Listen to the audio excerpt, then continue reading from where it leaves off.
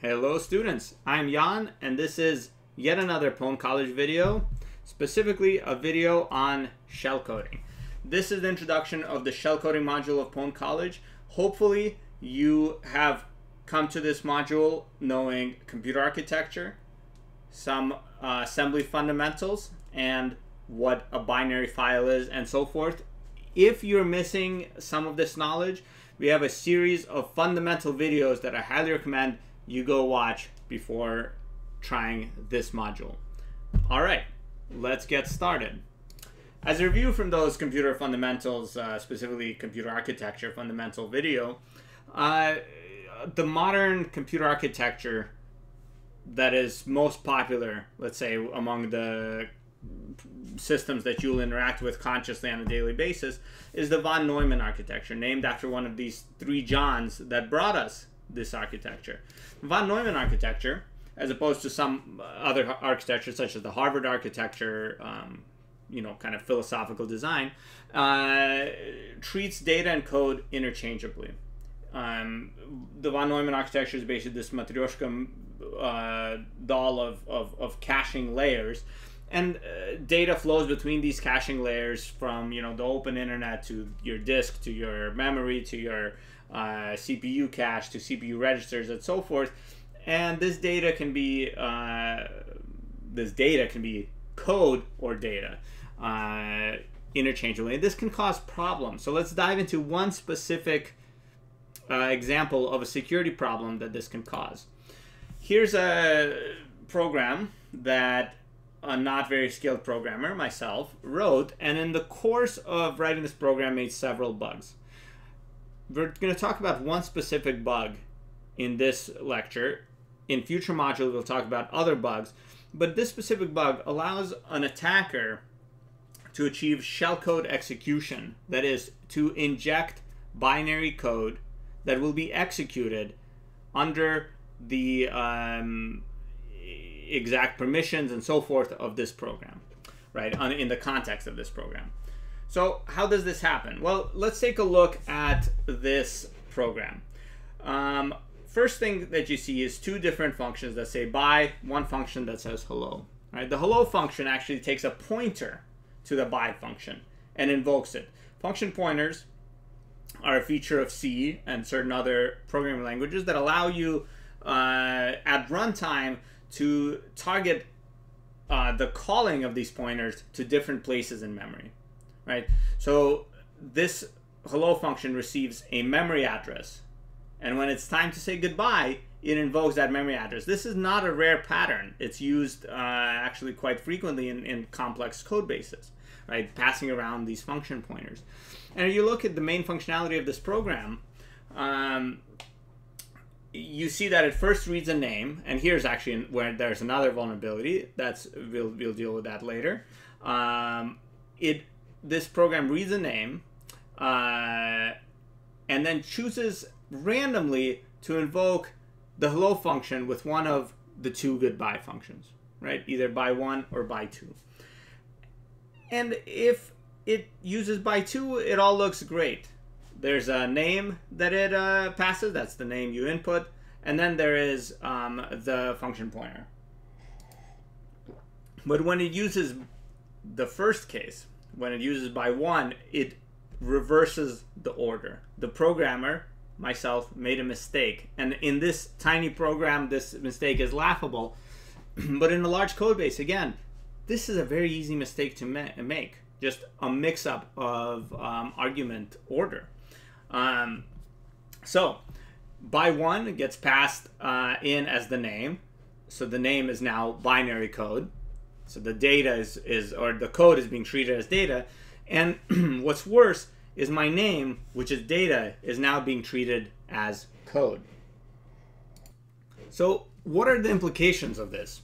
Right, the implication of this is when the bye function gets invoked, the bye function pointer, when the program execution jumps to the address that was passed into the hello function, program execution gets transferred into the stack where my name that I inputted lives. This is very bad. Of course, modern computers have mitigations against this because this is such a common issue. maybe not through this specific vulnerability pattern, but in general. We're going to compile this program with these mitigations disabled. This is what -z exec stack is. I'll talk in a later video about how the stack is no longer executable so that this cannot happen, although this does not make shellcode useless, as I'll talk about in that video as well. But for the purposes of this introduction, we're going to disable that mitigation with this option. So let's take a look at how this works. All right, here is our program, hello.c, exactly as on the slides. If we compile it, we're going to just disable all of the warnings. There's one warning that we cannot disable, and that is that you should never, ever, ever, ever use gets in anything. The gets function, it receives input until a new line and doesn't care how much input. So it'll overflow any sort of variables that you try to contain the input in. All right, but we're using it because it's easy. So if we run the hello function, it asks for my name, just hangs. I hit Jan, and luckily we hit the farewell case. If you recall, the farewell case is by 2, and by 2 is properly passed in. By 1 is the one that's passed in the wrong location. Let's keep trying. Jan, hit it again. Let's try again. Boom! Program crashes. So here you can see that it printed some garbage. Most likely what happened is it printed hello, and then there was a carriage return, which puts the print back to the beginning of the line, and then it printed more stuff, right? And then there was an illegal instruction, and the program crashed. All right, let's take a look a little bit deeper in GDB. So here we are in a debugger. Let's run. Starting program. Put in Jan. Got lucky. Got lucky. Boom. Okay, here's our illegal instruction. Immediately you can see a couple of things. If you look at the process map in memory, so you can see that hello is loaded at this address here, this 554.0.0.0, and you know, a couple of pages after that. If this isn't familiar to you, please go back and watch the Linux binary or Linux process loading video in the computer fundamentals of pwn.college. It'll be also linked in from this module on pwn.college, so you can easily find that video. What we see here is that we are nowhere near that program, the location of that program. In fact, we are in the stack where we're crashing. And if you see what is at the instruction pointer where we're crashing, we see that it is the last 2 letters of my name. So the first letter of my name must have been a valid instruction, which it is. Let's take a look at what that is. The first letter of my name is translates to pop RCX in x86-64 assembly. Pretty cool stuff. Okay, so we have injected shellcode. We have injected binary code directly into the application in a way that the application will execute it. And this was super simple. It was caused by a programmer mixing up the order of 2 arguments. Imagine that. All right. This isn't just a theoretical thing. This has been seen in the wild for over 20 years. In fact, over 30 years. In 1988, Robert Teppan Morris, I think he had either just graduated from Harvard or was a Harvard student at the time, created the first documented version, or the first documented example of a computer worm, using the first documented example of shellcode and of actually a buffer overflow, and a lot of firsts, right? These ideas and concepts have been floating around in the wild for a while, but the Morse worm was the first to demonstrate them in practice. So The Morse worm was actually surprisingly complicated for the first worm of its kind, but one of the vectors that it exploited was a buffer overflow, a stack buffer overflow in finger D. Actually, something very similar, very similar to the vulnerability, the other vulnerability, the gets call in our example program. But we'll talk about that in a future module. It used this to inject shellcode, to run commands, to gain a foothold in the machine from which it, and the victim machine, from which it scanned adjacent hosts and infected them to propagate the worm. And this thing shut down the internet. In order to bring the internet back up, people disconnected essentially the whole internet and then shut their individual networks down to fix the worm, bring them back up, and then reconnected the internet, right? Imagine something shutting down the internet today. It'd be chaos, you know, especially nowadays, as I'm recording this video during the COVID-19 pandemic, where you rely on the internet for basically everything. Interestingly, you can try to mess with the Morse worm yourself at this link down here, or at least try to exploit the vulnerability that the Morse worm took advantage of. This might be more relevant a couple of modules away, so you might not have the background knowledge needed yet, but keep that in mind. I'll also give it a shout out when I think it is time for you to give that exploitation a try.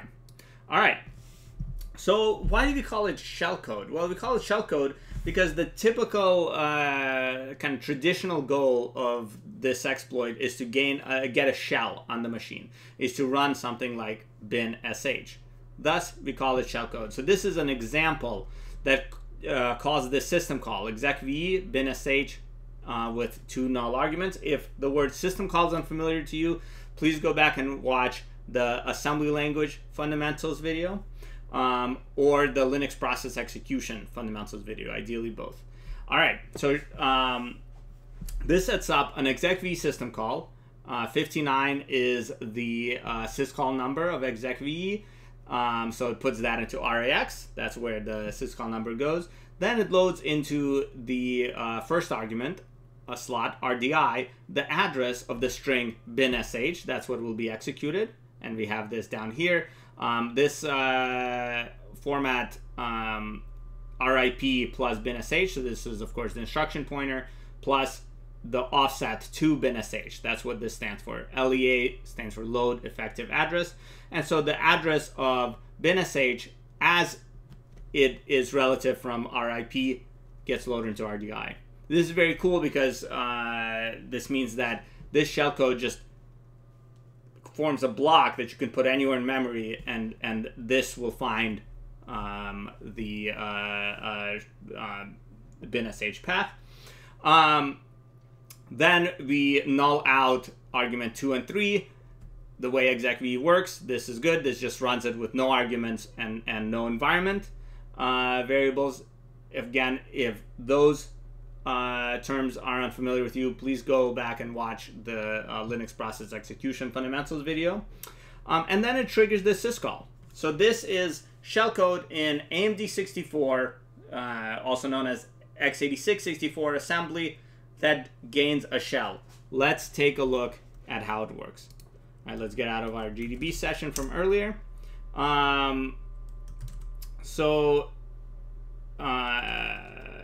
Actually, I'll bear with me. I'll take a look at how it works in a second when I talk about how to actually compile the shellcode. So we have to talk about that first. All right, first thing I'll point out, there's this .string thing, right? So again, von Neumann architecture's data and code all mixed up. You can put data in your shellcode. In this case, we put this string here. You can also put arbitrary bytes. There's actually a lot of other directives for putting in floating point numbers, etc., etc., etc. You likely, in the course of writing shellcode, only really interact with adding data with .byte and adding data with .string. So that string adds a string and puts a null byte after it. If the concept of null terminated strings is not familiar to you, please go back and review your C knowledge. That should be a concept that you learned when you learned C. When you put .byte, it just dumps the bytes directly. This is one way of embedding data in your shellcode, right? And that's the way that we used in our example here. We put this string right here. Other ways, I'll go through one here. So you can push it onto the stack. So here what we do is we move this data to RBX, and we push RBX onto the stack. And then we move the address where the stack pointer currently points to, which is where our data was just written, to RDI. So in this case, we did the same thing. Sorry, back in the first case, this loaded the address of bin.sh into RDI, and then this pushes pushes bin.sh onto the stack. So on the stack you have /bin/sh, and you can see that this is the ASCII values of the bytes of the characters backwards, because this is a little endian system. And we push it to the stack, and then we move the stack. We take the stack pointer, which is pointing at that string we just pushed, and we move that to RDI. So in both of these routes, RDI is pointing to the stack. RDI is pointing to bin.sh. There is shellcode that is not designed to get a shell. That's not always your goal. In fact, in this class, it will work as your goal, but it's much easier to just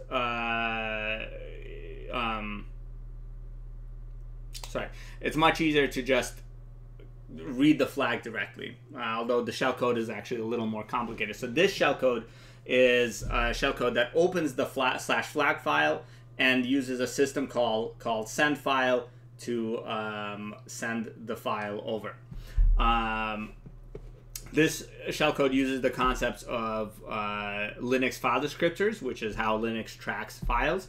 So here is the open syscall. We use the pushing method to push the /flag file name, right? So we move /flag into RBX, we push RBX, and then later on we move that RSP into RDI. That's the first argument to open. And then open is system call number 2. So we move 2 into RAX, and then into RSI, this last argument we put a null, which is actually the value of signifying to open the file read-only. And we do a syscall. So this opens /flag, and then we set up the send file arguments. And so send file, and you can pull up the man page, and I will show you that you can pull up the man page. Here, send file, transfer data between two file descriptors, and the arguments are the output file descriptor, the input file descriptor, the offset into the file in bytes, we just want to read from the beginning, and the number of bytes to read, and we'll just read a bunch, right? And the way that we set it up is we set up the first argument 1, so that's standard output in Linux, so that it just prints it out to the screen. The second argument is the return from the first syscall, the file descriptor of the open file. This will likely be 3, but doesn't have to be. There could be some random stuff. A random number depending on how many files have previously been opened. And we read from the beginning, and we read 1,000. And we set all that up. The syscall number for send file is 40, and then we call syscall. Right? And so now we do open, send file, and then here we have a system call exit, so that the shellcode exits cleanly. We didn't do that in our previous execv shellcode, because execv, as discussed in the Linux loading fundamentals video, actually replaces the whole process with a new process. So it'll replace your process that you're exploiting with bin.sh completely. This shellcode does not. So in order to avoid crashes, which make it very hard to understand, did your shellcode crash or did the program crash after your shellcode executed, we cleanly exit the program. Cool. All right. Now, finally, we have moved on to building our shellcode. So we write our shellcode as assembly code. There's some boilerplate that we need to set up a global symbol that is the start of the shellcode, that when we assemble it into a binary file, we can actually just execute it like a normal file. This really helps debugging. And we say, okay, here's where the start label is. And then we say, by the way, we're using Intel syntax. By default, the tools we'll be using use AT&T syntax. It's very annoying. It is the wrong syntax, but luckily we can use an option to use Intel syntax. Phew. And here we are setting up our binsh shellcode that we looked earlier, that we looked at earlier. Then we assemble it. We'll assemble it into an ELF file, into a program that we can run. We assemble it without the standard libraries because we don't need them. We don't use them. We directly call using system calls into the kernel. And we create a static file also because this makes it easier in certain situations. It doesn't invoke the dynamic loader at all. Nothing. It's just, here is your shellcode running directly in the cell. That's pretty exciting. This is, by the way, this produces a program, not shellcode. It produces an actual program with an ELF header, etc., etc. As you should know, and if you don't, please go back and watch the fundamentals lecture on what is a binary file. Your ELF file contains a .text section with the shellcode, with the code of your program. In this case, the whole code of your program is the shellcode. And you can use obj-copy to copy that shellcode out. And now that resulting shellcode-raw file are the bytes of your shellcode that you would inject in your exploit. That's pretty exciting. So let's take a look at how this would work. All right. Here is our shellcode, shellcode.s. It's the same shellcode that's on the slides, just calls exec v binsh.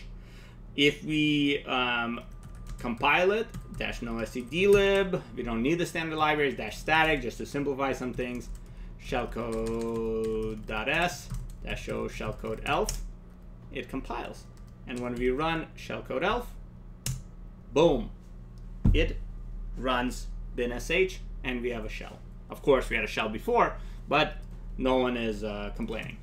Let's disassemble it real quick, just to see that it has our shellcode in Intel format, of course. And here it is, nice and simple. In the start of the program, here we have our move RAX59, that is OX3B in hexadecimal. Load the address of RIP plus OX10, that's our binsh. We zero out RSI and RDX, that is the argv and the environment. Then we trigger the syscall. Cool. So let's copy out.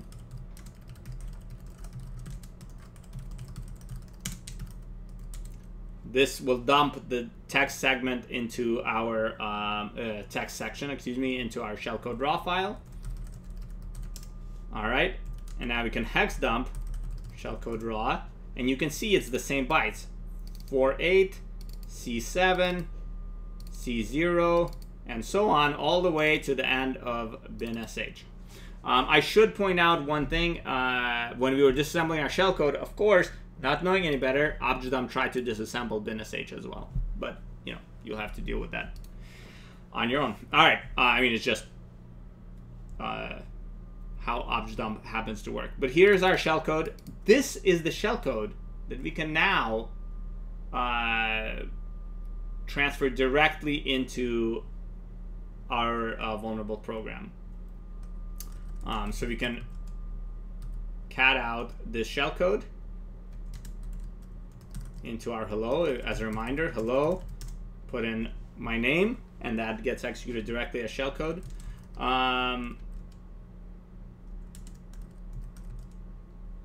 This is going off script a little bit. I didn't actually think to run this And what I'm doing right here is first printing out the shellcode and then just dropping in to an interactive like a cat that reads my input and writes the output. Otherwise, I'll cat out the shellcode, run hello, it'll run bin.sh, and then bin.sh will terminate immediately because there's no further input because the shellcode code is done. All right, here we go. Oops, cat shellcode raw.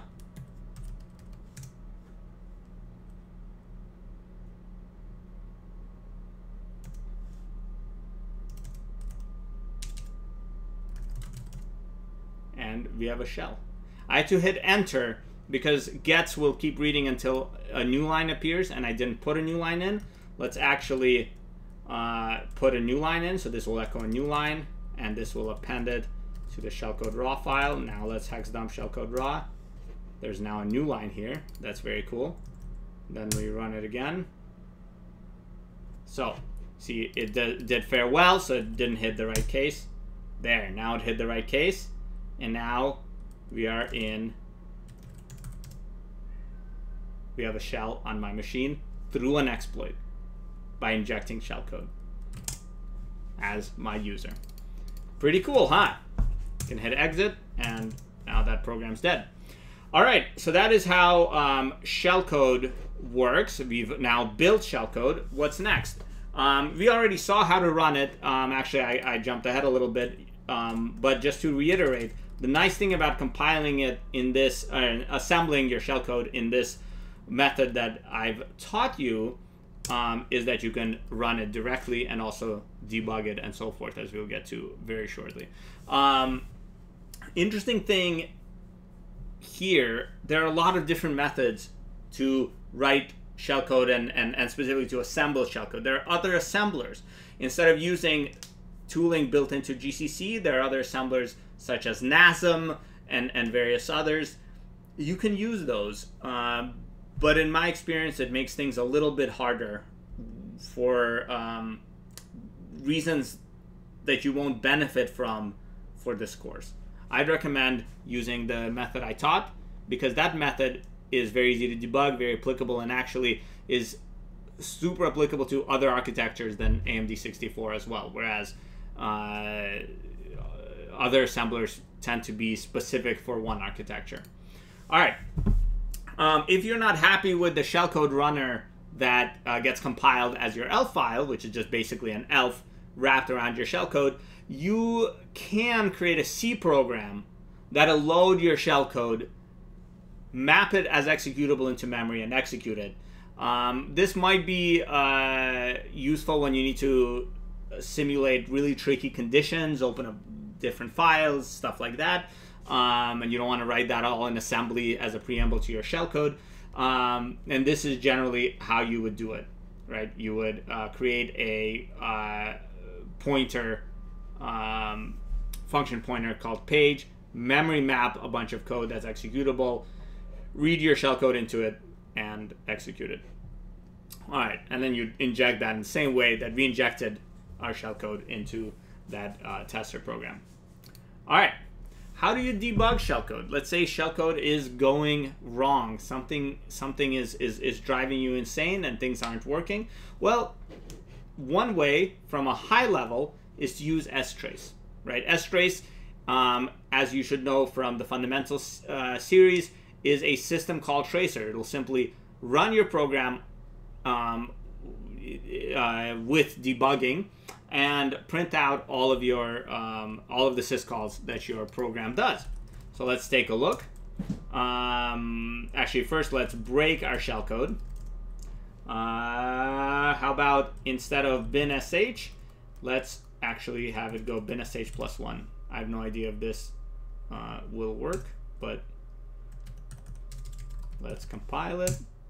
Okay, it works.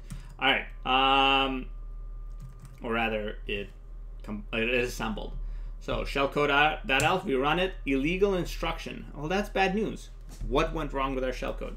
If we strace it, and this is an awesome result of the shellcode being, inside an elf file and easily runnable. If we strace it, we see right away what's wrong. It executed bin/sh instead of /bin/sh and got a no such file or directory as a result.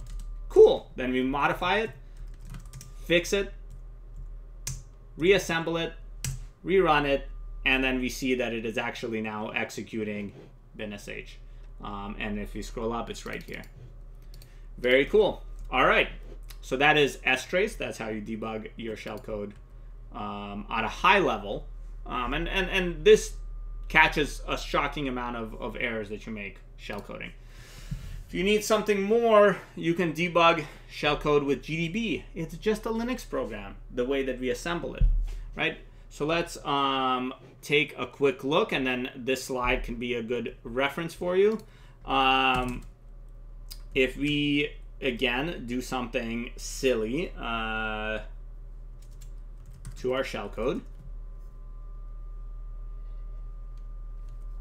if we, I don't know, what might we do? We might accidentally have some dereference here that's not good, right? So we're loading into RDX, memory that RSI is pointing to, but RSI is pointing to to 0, so it's gonna crash. All right, but this will assemble, and when we run it, it seg faults. Of course, run it in GDB, run it. Oops, shellcode-elf, run it. Okay, it's seg faulted. Immediately we can see where did it seg fault.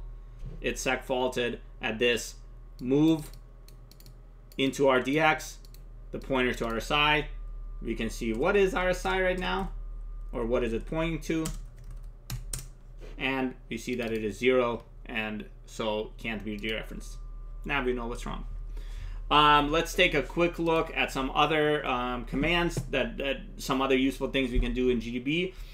Keep in mind breakpoints, because there are no labels, or actually there can be labels if you put in the labels. So we can actually set, for example, in GDB, although this makes no sense, break bin.sh, and it sets it, and we can actually, if that was ever run, but actually here we can add more labels, right? These labels mean nothing really. You say, okay, label 1, label 2, and then when we assemble it, GDB it, we can do break label 1, break label 2, run, and we hit the break point label 1. This is awesome functionality to be able to do for your shellcode, and it doesn't actually modify your shellcode at all to have these labels.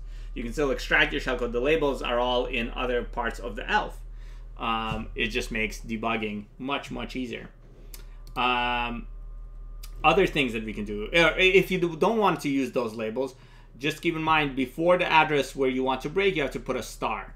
And one of the reasons that we compiled things statically, I'll talk about another reason later, if you recall, this creates a static ELF. If, again, we talk about static and dynamic ELFs in the binary files fundamentals, but one of the reasons is when you have a static ELF, it always maps, or it gets compiled in a way by default that it maps everything into this fixed 400 instead of random memory, so it's a little easier to debug.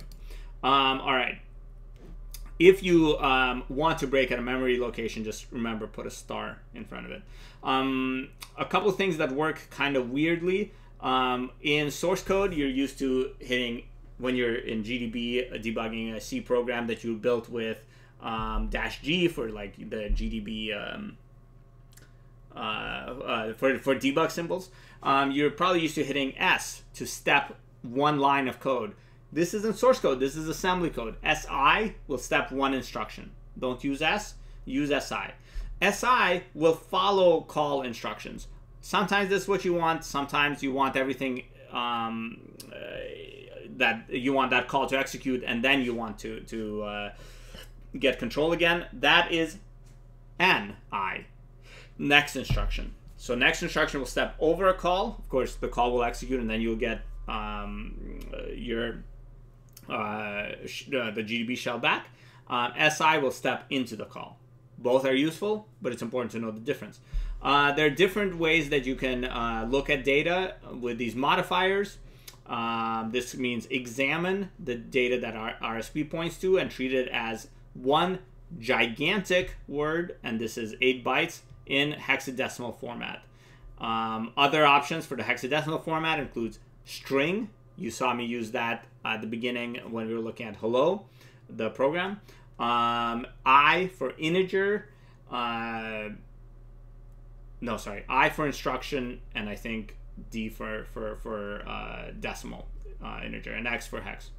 And then you can of course use P to just print out their value without the value of this expression or this register without dereferencing them.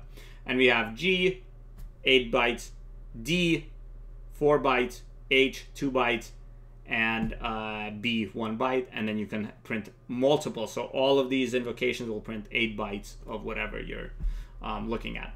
Run and continue and all of this stuff works as normal. This is just a Linux program, just happens to only contain your shellcode. And in fact, a useful thing is that reverse execution, and you can go follow this link and set up reverse execution, also works as normal. So you can check all of that out.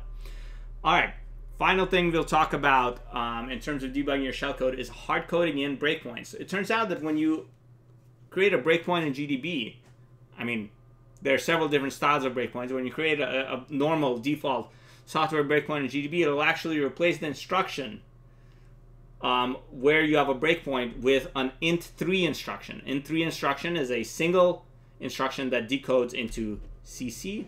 You can actually, or that encodes, sorry, assembles into the byte CC. You can look at it right here, where I will now try it out. Shellcode.s. So let's take away this buggy thing, and instead take away these labels. Instead, we'll put an int3 here. So this will inject a hard-coded breakpoint into our shellcode right before syscall gets run. Let's assemble it. Great. If we run it now, it's going to crash because we don't have a debugger attached, and we're not capturing this sig trap. If we run it with GDB, boom, we get into a breakpoint at exactly where we expect it to, right before that syscall. Very cool. So this is useful. I mean, of course, in GDB, normally you can just say, okay, break at the label or break at the address. But when you're actually debugging the vulnerable program that you're exploiting and you want to break at the syscall, this is much easier. It's much harder because you don't always know where your shellcode will end up and so forth to put in to set the debugger, the breakpoints in GDB. So if you put a breakpoint at the beginning of your shellcode, assemble, and then let's look at, you know, our old version of this. Wow, we're really, what the heck? This is like flipping like 5 in a row. All right, and so we of course we no longer, oh, we didn't opt copy it out. Okay, so now we have the version with the debugger.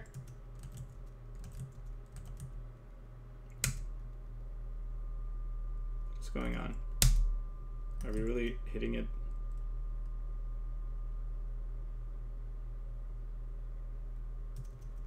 Oh, I forgot to hit enter.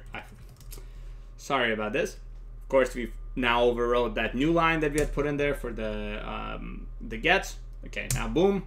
Okay, there we go. We hit hello, and we hit that breakpoint trap. Now, if you were running hello in GDB, it would have dropped us into a debugger, just like you saw earlier, and we can now debug the shellcode. And you don't have to put it in the beginning. This int3, you can put it anywhere you want. Cool. All right, what is next? How do you write shellcode for other architectures, right? So far we've been talking about x86 64/AMD 64. Well, it turns out with this method of assembling shellcode using GCC essentially, and its tool specifically, the GAS assembler, turns out that it's almost the same. You can install a cross-compiler on your system, and you can use that cross-compiler to compile shellcode for MIPS, assemble shellcode for MIPS, which is super exciting. And you can also run that shellcode with an emulator and test it out before deploying it on some real system. If you use QEMU as your emulator, QEMU has a -strace option. If you strace QEMU itself, there's a lot of syscalls that QEMU is calling. But if you do QEMU -strace, QEMU itself will print out all the system calls that the shellcode or whatever program you're emulating is calling. And if you pass it the -G option, it'll open up a port for remote debugging for your shellcode, which is pretty awesome too. So this set of tooling is really nice for shellcode. All right. Let's say you want to practice, right? Which you do, of course. That's what pwn.college is all about. Practice makes perfect. Head over to pwn.college, choose a level and of the shellcoding homework. Analyze that code and understand the constraints that your shellcode must satisfy and the changes that will be made to your shellcode, and write shellcode to bypass them. Depending on when in the year you're watching this video, the challenges might be down for about half a week as we prepare them for the next for this current class, if there is one. In that case, just hold tight. I'll announce when the challenges are available, and then you can go solve them. Good luck.